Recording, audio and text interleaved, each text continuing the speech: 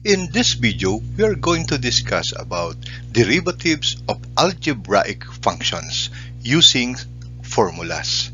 We are referencing Calculus with Analytic Geometry by Thurman Peterson, created by Sir R Squared. Ang pangunahing layunin ng videong ito ay maturuan ang mga mag-aaral kung paano makapag-solve ng derivative gamit ang formulas for derivative of algebraic functions. At ang kahihinatnan ay matututunan ng mga mag-aaral na mag-solve ng derivative gamit ang derivative formulas patungkol sa iba't ibang uri ng functions. Disclaimer: ang videong ito ay ginawa ng may akda upang magamit sa pagtuturo ng matematika at maging sandigan ng mag-aaral sa kanilang pag-aaral ng calculus. Ang videong ito ay maaaring mai-download ng walang bayad or for free sa www.youtube.com. Ano man pong maling paggamit sa videong ito maliban sa nasasaad sa taas ay hindi po responsibilidad ng may akda. This video is not regulated by the institution. Any flaws in this video is at author's imperfection. Formulas for differentiation. Number 1, the derivative of a constant is equal to 0, wherein c is any constant. Number 2, the derivative of x is equal to 1. Number 3, the derivative of a constant times x is equal to the constant. Number 4, the derivative of x raised to n is equal to nx raised to n minus 1. Number 5, the derivative of f of x raised to n is equal to n times the quantity f of x closed quantity raised to n minus 1, f prime of x. Number 6, the derivative of f of x plus g of x is equal to the derivative of f of x plus the derivative of g of x. Number 7, the derivative of f of x minus g of x is equal to the derivative of f of x minus the derivative of g of x. Number 8, the derivative of f of x multiplied by g of x is equal to f of x times the derivative of g of x plus g of x times the derivative of f of x. Ito po yung sinasabi natin na inside derivative of the outside plus the outside derivative of the inside. I will illustrate this when we have problem examples.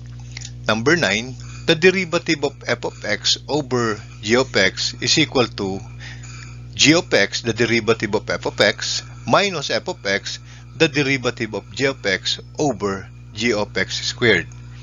Ito po naman yung sinasabi natin na denominator times the derivative of the numerator minus numerator times the derivative of the denominator over the denominator squared. I will illustrate this when we are in the problem solving examples. Now, number 10, the derivative of f dot g of x is equal to f prime of g of x times the quantity g prime of x. Ito po yung tinatawag na chain rule. I will be giving a lot of examples on this chain rule kasi gamit na gamit po ito. Itong chain rule, quotient rule, product rule, at saka yung mga general power rule, gamit na gamit po yan. So these are the different differentiation formulas for algebraic functions. We have this first example. Find the derivative of f of x is equal to 15x to the 100 minus 3x to the 12 plus 5x minus 46. What we are going to use here is a combination of multiplication, addition, subtraction, power, and constant. Ito po kasi derivative of a constant. Ito po kasi power, tapos meron tayong subtraction and addition. So let us try to to do that. So f prime of x is equal to, ito pong una ay power rule natin, x to the n is equal to n times x raised to n minus 1. Yan pong gagamitan natin sa una at saka dun sa pangalawa. Therefore, we have 15 times 100 x raised to 99 minus, this will be 3 times 12 x to the 11th, and then we have plus 5. This one is the derivative of a constant is equal to 0. Pakita na rin natin yung 0. So we have to simplify. F prime of x is equal to 1,500 x to the 99th minus 36 x to the 11 plus 5. So this will be our answer. We have this second example. Find the derivative of g of t is equal to 2t to the 6 plus 7t raised to the negative 6. So what we're going to use here is addition and power rule. We have the solution. But before I proceed with the solution, kapag nga daw po pala ang given ay f of x, kailangan ang sasabihin mo sa derivative niya is f prime of x. Kapag ka po ang given ay y, dapat po dy over dx. Meron po kasi mga iba raw po ang nangyayari, mga estudyante, given ay f of x, pagkatapos sinasabi niya rito dy over dx, bagamat pareho po ng ibig sabihin, siya po ay derivative.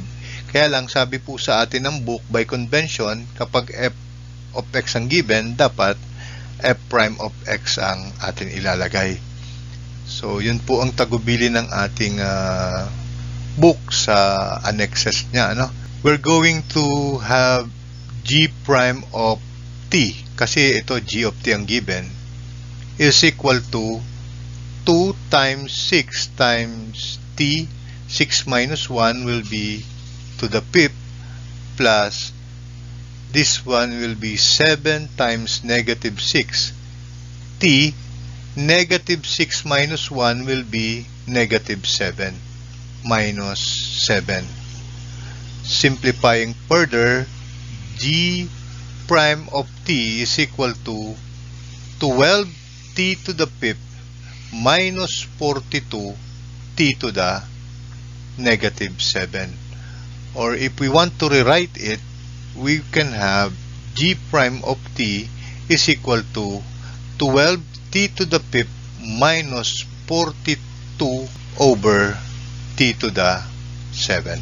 We have example number 3. Find the derivative of y is equal to 8x cubed minus 1 over 3x to the fifth plus x minus 23.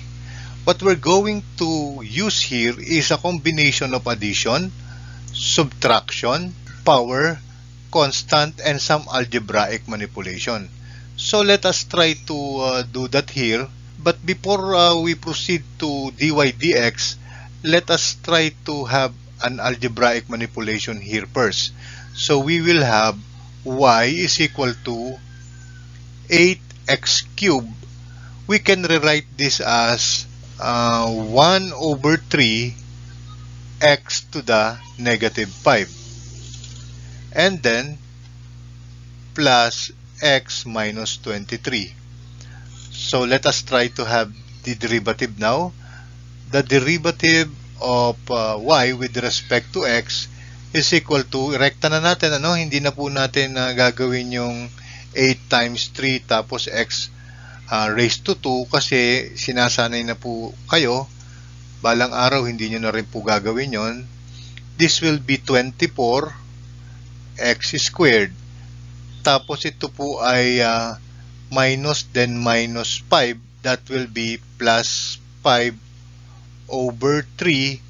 And then negative 5 minus 1 will be negative 6 plus 1. Ito po, 0 na to, minus 0.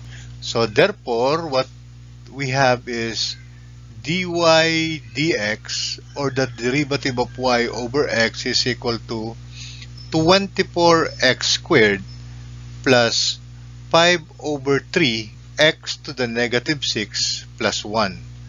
So ito po yung ating magiging final answer.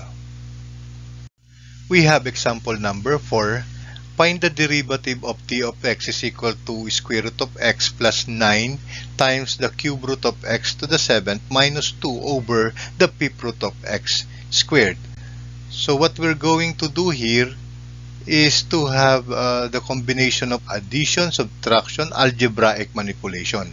I-manipulate po muna natin bago natin i-apply yung derivative.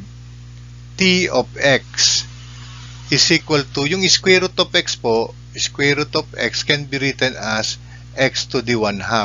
Kung gusto nyo pong ma-review tungkol dyan, meron po tayong in-upload, kung matatandaan ninyo, doon po sa YouTube channel ko, meron po ako doong exponents, radicals, and logarithms.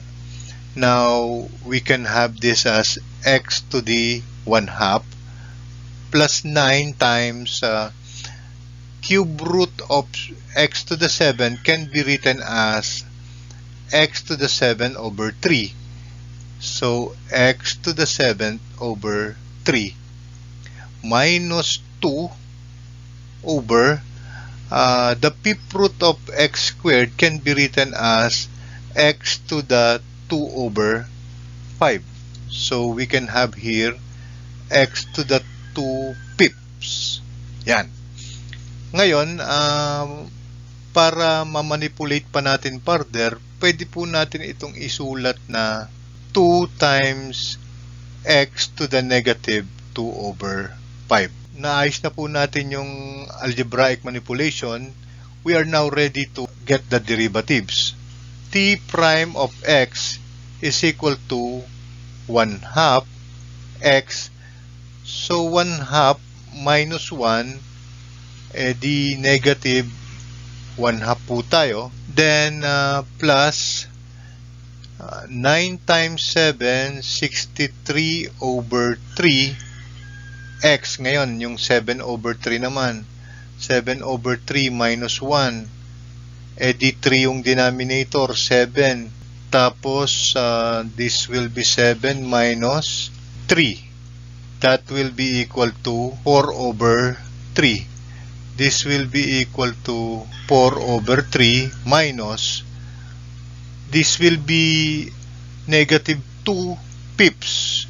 Minus yon, di plus na po ito, 4 over 5 x to the, yan naman, negative 2 over 5 minus 1, di 5 po, negative 2. Tapos, minus 5 is equal to negative 7 over 5. Negative 7 over 5. There you have it. Basically, ito na po yung magiging sagot natin.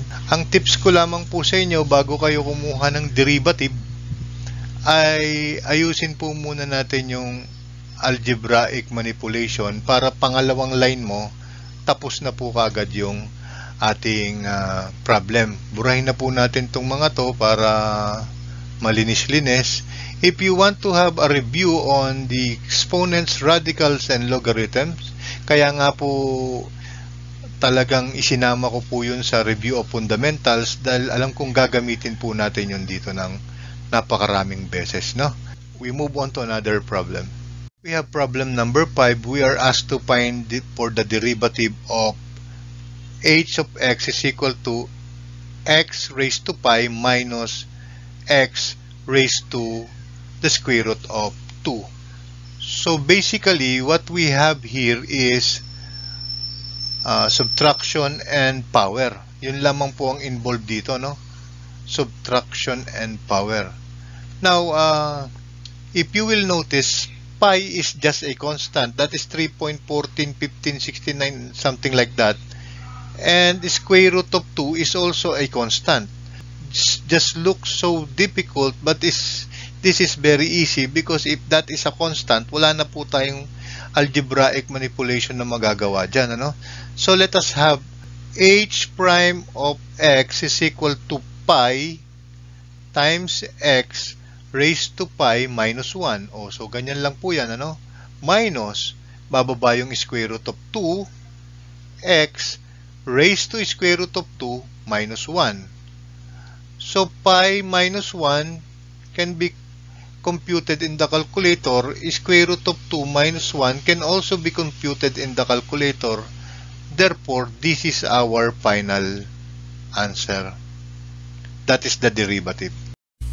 We are going to terminate at this point for ease of uploading, and we will be back with more examples on the derivatives of algebraic functions in the next video. At sa wakas ng lahat ng bagay, tayo po'y magpasalamat sa Panginoon Diyos sa pagbibigay sa atin ng lakas at buhay upang mapag-aralan at matutunan ang mga bagay nito. Ang lahat ng parangal at papuri ay sa iyo, Diyos amang makapangyarihan sa lahat, na naghahari noon, ngayon at magpakailanman, magpasawalang hanggan. Amen. To God be the glory.